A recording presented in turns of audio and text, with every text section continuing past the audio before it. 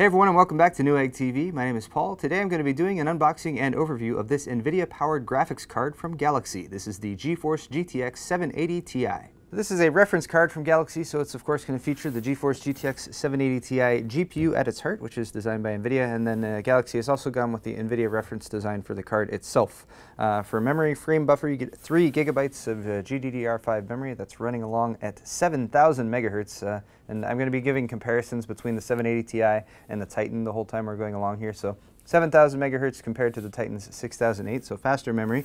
You also have 3+1 display gaming, so that means that you can natively connect up to 3 monitors in surround for 3D gaming. You can also add a 4th display, which you can use as a companion display, just not for 3D gaming as well, so you can use it for web browsing or chat or that sort of thing.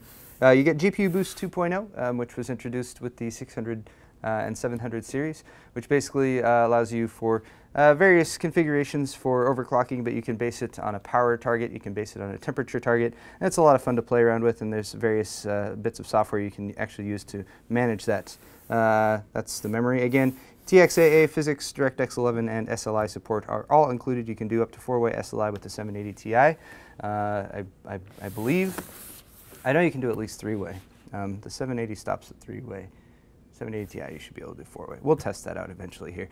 Looking at the back, you can see some information about Galaxy and why you should purchase a Galaxy card. Galaxy is, of course, supporting this card, so they are going to be handling the manufacturer's warranty, for example, so any support provided by for the card will be provided through Galaxy. And then over on the right side here, Galaxy also has their own software. It's called Galaxy Extreme Tuner Plus. So you can download that to adjust the GPU Boost 2.0 settings, for example, as well as monitoring and taking control of the video card. And before I go over accessories, here's a look at the side of the box where you can see some more of the detailed specs and a list of the different compatibilities and features.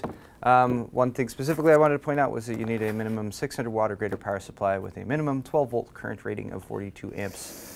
So just bear that in mind, and there's all the rest of the specs and compatibilities. You of course do get NVIDIA Shield support as well as G-Sync support, so any 600 series card, actually 650 Ti or greater, will support NVIDIA's G-Sync technology, which is super sweet, and we'll be seeing a lot more of coming in 2014.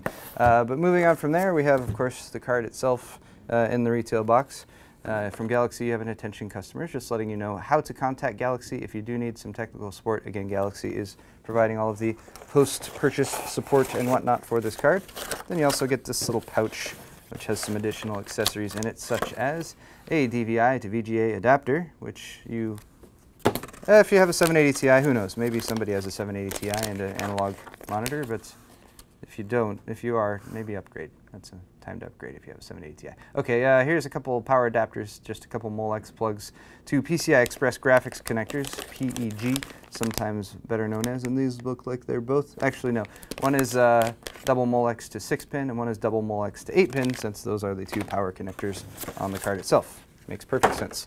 Lastly, you get a GeForce GTX series user's manual from Galaxy as well, with a table of contents, as well as system requirements, all that good stuff, sort of a walkthrough of installation. Also tucked away in here, oh, a couple things. This is a Galaxy pamphlet with, I'm guessing, more information on Galaxy products, or maybe it's a sweet poster.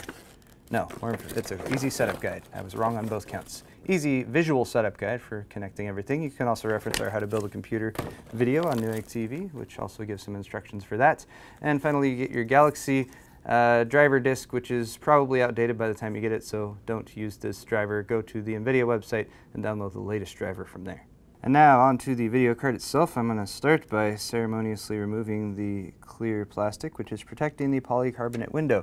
So if you've been following the 700 series of graphics cards, or if you've been watching as NVIDIA has released the Titan, for example, you might notice some eerie similarities between this card and some of its brethren, such as the 780 and the Titan.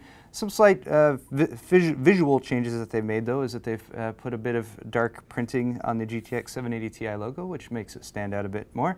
And they've also done some powder coating on the aluminum fins underneath there where the cooling array is, so that also gives it sort of a darker look, which I think looks pretty cool.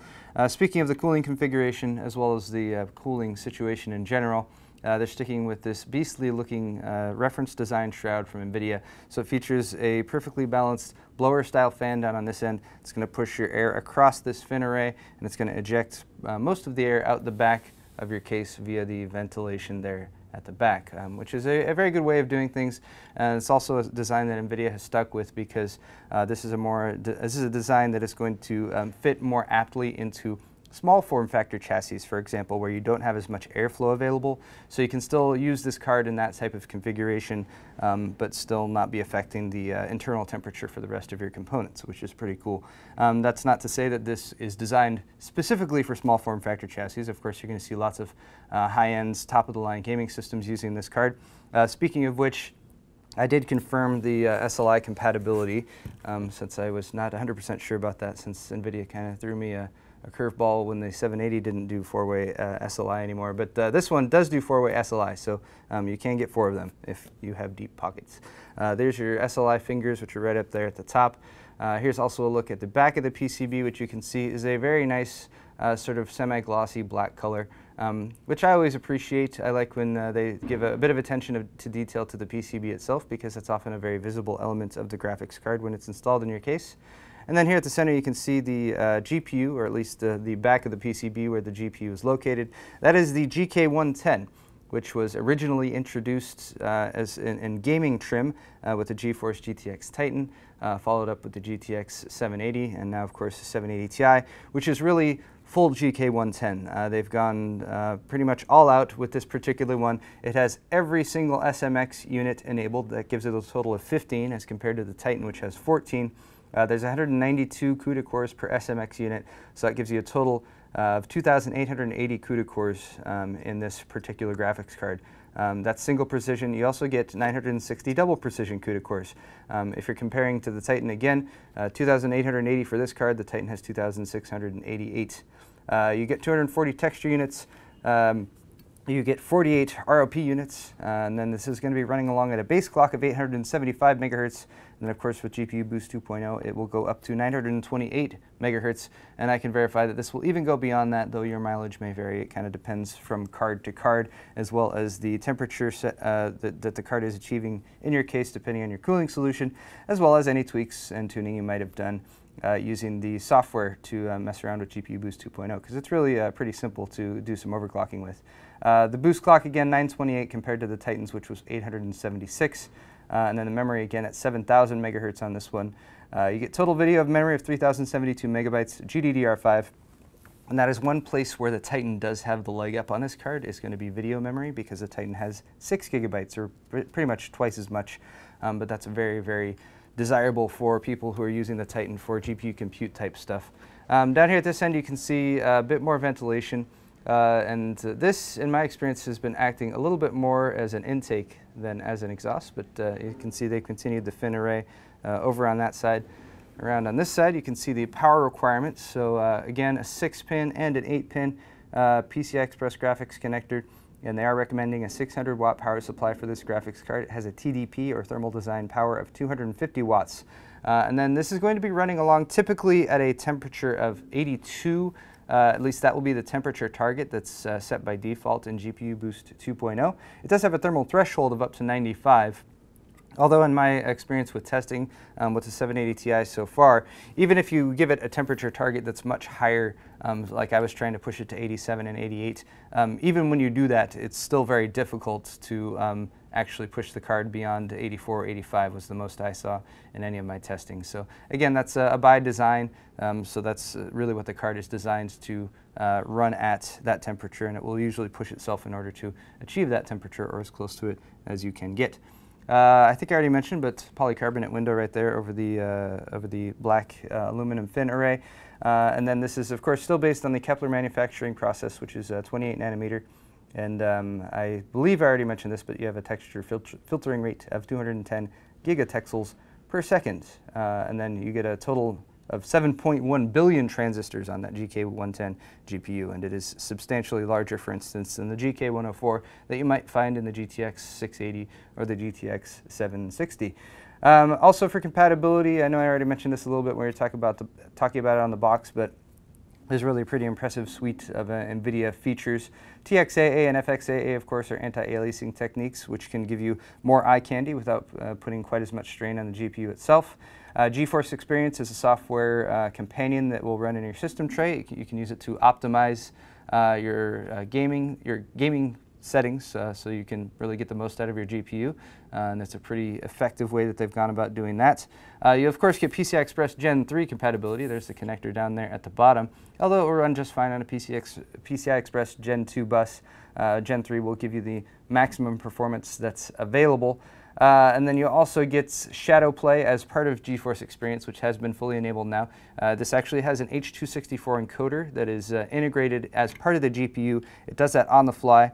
So that's how it enables stuff like streaming directly to a Shield unit, which this is also, of course, capable of, but also Shadowplay, which is a method of actually recording your gameplay footage, and it will sort of keep a log of that, so you can hit a button to automatically capture the last 20 or 30 seconds of gameplay, or you can use it to just capture gameplay on the fly as you go. Works pretty nicely, as we've seen in a lot of the reviews so far. I mentioned Shield Ready, of course, and then also G-Sync Ready, because G-Sync is NVIDIA's newest technology we're going to be seeing in 2014, which pretty much eliminates the stuttering or tearing that can be the results of V-Sync, and allows the card and the monitor to talk together to give you the maximum frame rate from both the card, also mirrored on the monitor's refresh rate, so it will just give you, from what I understand, is the most buttery smooth gameplay experience that you could possibly get, although I have not had the opportunity to try out G-Sync personally yet. I'm sure I will soon, or at least I hope I will soon, because I've heard many good things about it. One last thing is fan normalization. That's one thing they've done with the fan profile on this card. Make sure that it doesn't ramp up or down too quickly, and that will, again, just reduce the amount of noise it will produce to give you a better gaming experience. Finally, here on the back, you've got your video outs. So first off, full-size DisplayPort and full-size HDMI. You also get a couple dual-link DVI connectors. Bear in mind that the top one here is digital only. The bottom one is digital and analog, so if you are going to use that DVI to VGA adapter, go with the bottom plug right here. And that is going to wrap it up for this video, guys. Once again, we've been taking a closer look at the Galaxy GeForce GTX 780 Ti, featuring, of course, the 780 Ti GPU from NVIDIA, as well as packaging and support from Galaxy. If you enjoyed this video or found it useful or entertaining or any of those things, go ahead and maybe click the like button down there in the like area. Maybe leave me a comment down in the comment section down below and let me know what you think of the 780 Ti and whether or not you think it's the fastest GPU that's currently out there. It is, at least as of the filming of this video, but you can argue all you want in the comment section. Thank you for watching. We'll see you next time.